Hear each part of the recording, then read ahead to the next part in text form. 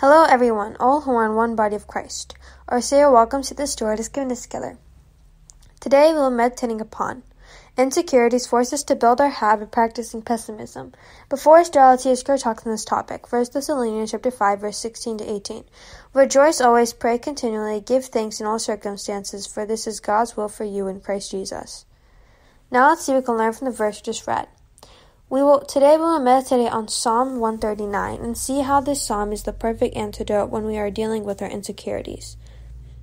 You may think that people would not like you if they really knew you, but the Lord knows you so well that even He understands every single one of your thoughts we ever have.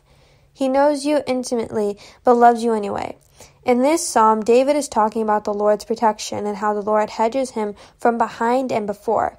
The Lord redeems our past, therefore we don't have to replay all of our mistakes.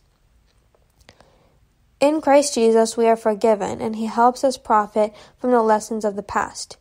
In addition, the Lord hedges us before, which means the Lord secures our future as well.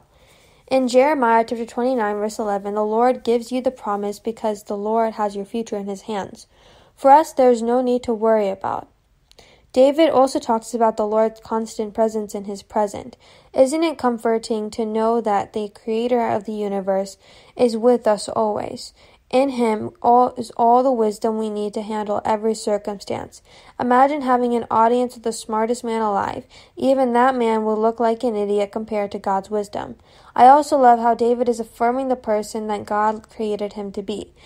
He talks about the Lord forming him and creating his inner parts. Once you know that God took a personal interest in man's creation, how can you ever think that He would forget about you?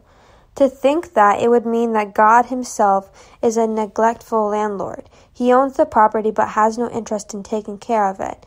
But because you know God, then you know that it is not true. You can have security in your identity in Jesus Christ, knowing that you belong to Him.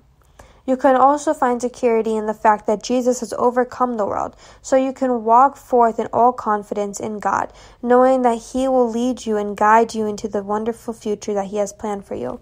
So rejoice and stop thinking negatively and continue to practice exercising to be positive and spread the good news to all who you are surrounded with. This message also gives a promise today. The promise is, "For I know the plans I have for you, says the Lord. They are plans for good and not for disaster, to give you a hope and a future." Let's close this time of prayer together. Please join me in this prayer.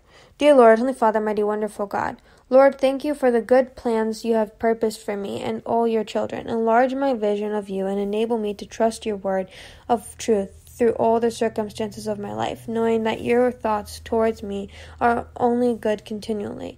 Thank you, Father, that all things work together for good for those that love you and fitting into your plans and purposes. Continue to keep and protect your people, Israel, and I pray that many would come to trust in Jesus, their Messiah and King.